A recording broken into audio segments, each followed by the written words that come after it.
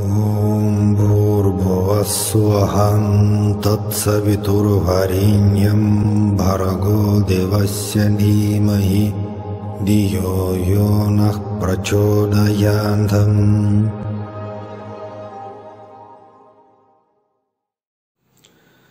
Saram everyone. So today I'm going to share with one more story about Sathya Sai Baba, our Swami.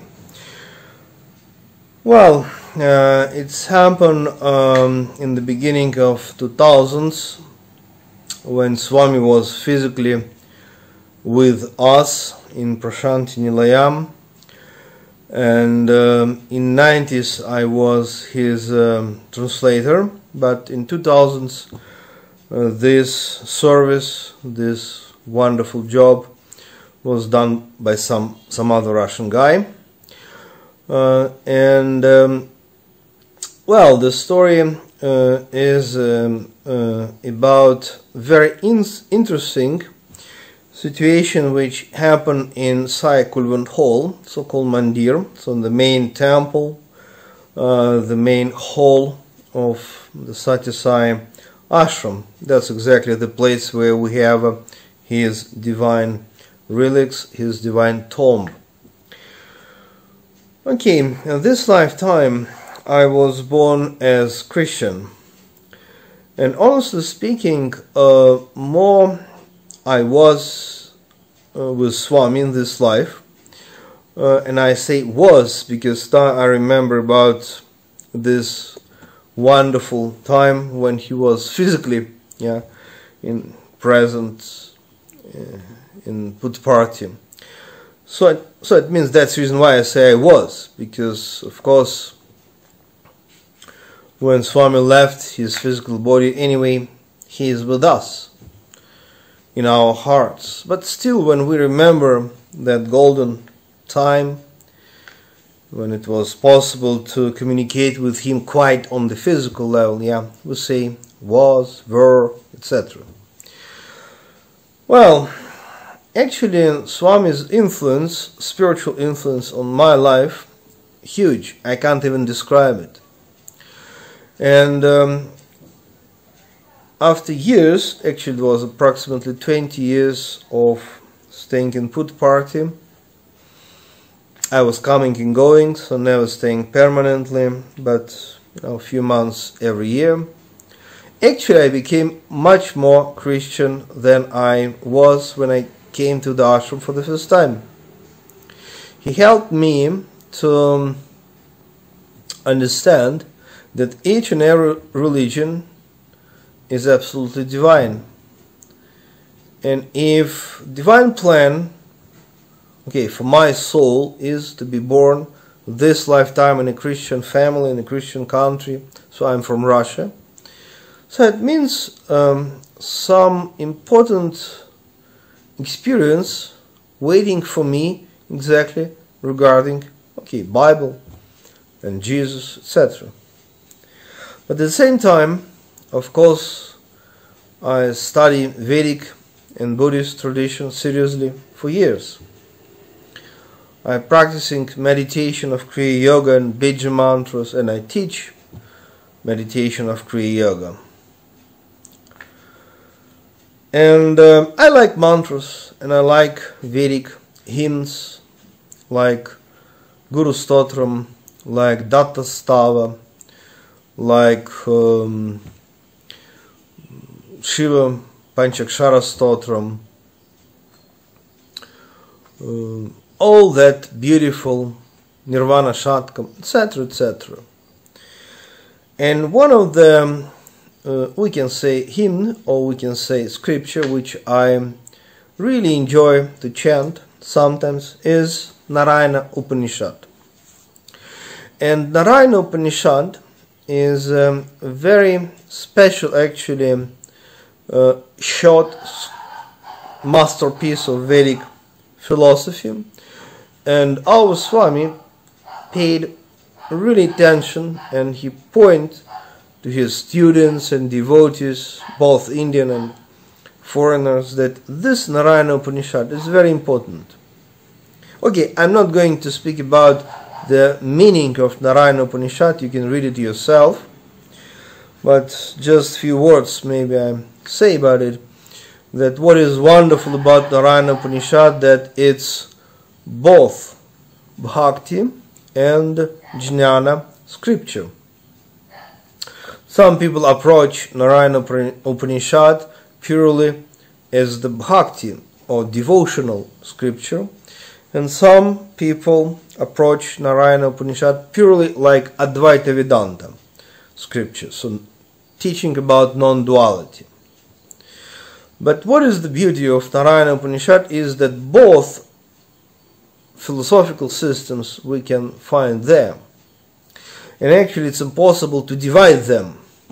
You know, it's like, how can you achieve wisdom through jnana if you don't have bhakti or devotion? Impossible. You must be bhakta, then only Lord God will bless you, and through His grace you will experience jnana or wisdom. And at the same time, if you wish to say that you are just practicing bhakti yoga or devotion, then wait a moment, the question is, what is the result? And anyway, result is sweetness of wisdom. And let me repeat, wisdom is not something dry, philosophical, scientific.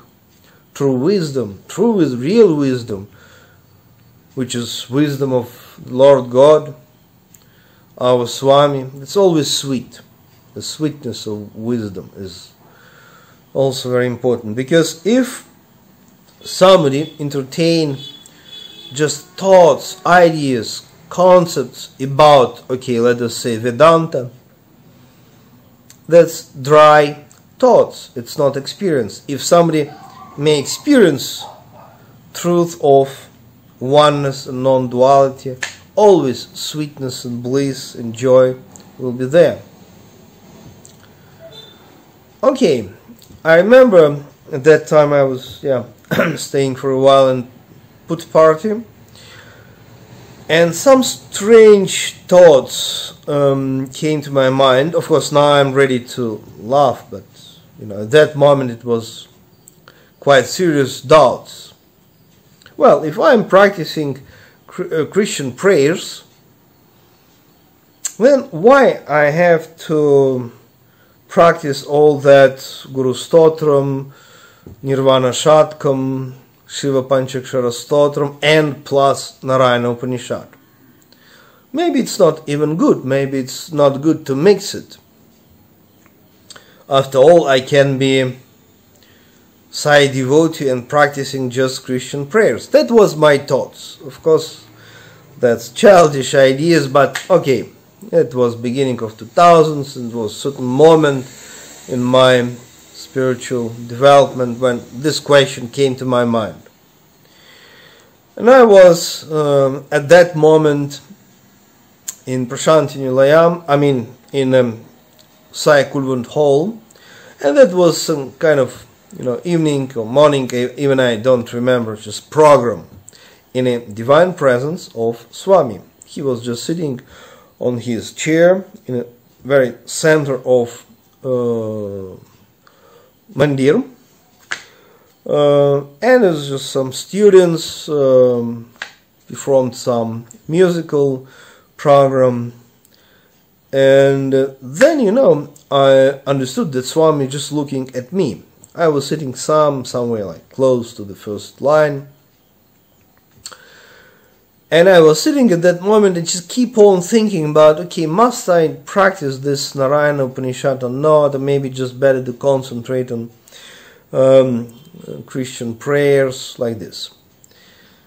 And it was absolutely clear that Swami was just looking at me at that moment, and I understood, this was my feeling, that he is just reading my thoughts.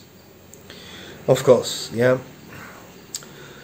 And then what's happened next was really unbelievable. He stopped this musical program. Okay, something happened, and then some teachers of university, professors of university, after Swami stopped this musical program performed by students. Okay, some teacher took some small boy next to Swami. Okay, this small boy, okay, he's a student. Okay, they gave him microphone, and then Swami told, okay, this student, he will chant something. Well, and then Swami told that, okay, this student will chant actually Narayana Upanishad. That was nice for me because, I'm just sitting and thinking about Narayana Upanishad. Just for you to understand, if you don't know, of course most of you know, but just if you don't know, it's like kind of maybe 2.5 pages, the size of this, this book, 2.5 pages. Yeah. Well, and actually it's possible to memorize it. Yeah, not so difficult. And this, well, kind of teenage boy, he just chanted beautifully, classically, this Narayana Upanishad. I was very happy because that was like sign for me that, okay, look, I have to practice it. But then it was, that's not the end of the story. Then Swami told, what is, he told it to few thousands of people who were in Sai Kulwant Hall at that moment. And he told, what is special about this student? He is not Indian. He looked like Indian, but he is not Indian. He is from Iran. And he is not Hindu. He is Muslim. And he lives with his parents. He in Puttaparthi, and he is a student. And then Swami told that actually, you can follow any religion. Any religion, you can, study and chant Vedic scriptures or hymns, because it's just universal. You don't need to be Hindu to study Bhagavad Gita, for example, or Upanishads. You don't need to be Hindu to practice Gayatri Mantra. You don't need to be Hindu to chant Narayana Upanishad as well. And that was kind of divine shock for me, because that was exactly the answer to my doubts. And it's happened just in a huge hole. And yeah, Swami told that this student, he is not converted into Hindu religion, he is not planning to change his religion, he is a Muslim. It means he can practice his traditional prayers according to the Muslim religion. But at the same time, why not to be open to the wisdom of the Vedic scriptures? Of course, I can say the same, like, for example, you don't need to be Christian to study Bible. You don't need to be Christian to meditate on Jesus. The same way, you don't need to be Muslim to read and enjoy great philosophy of Quran. You don't need to be Buddhist to study Buddhist scriptures and learn some Buddhist meditation, maybe even. So, this miracle which we discussed today, that's actually a miracle, and I think very important one, because quite often we mean by miracle, we mean, okay, materializations or healing.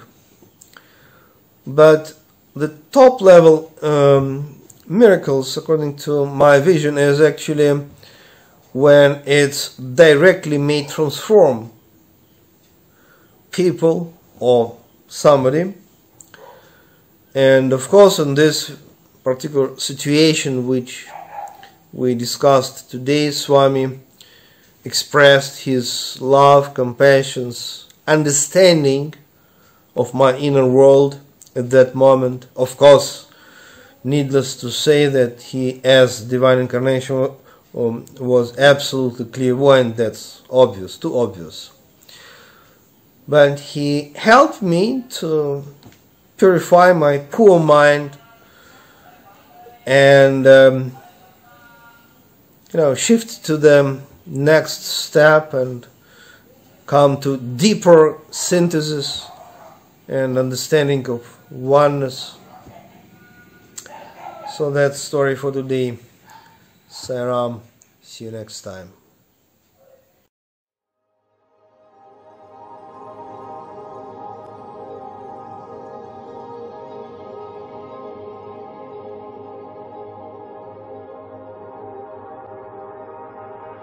Om Bhurбhuvassuvam Tatsaviturvarenyam Bhargo Devasya Dhimahi Dhiyo Yo Nah Prachodayantam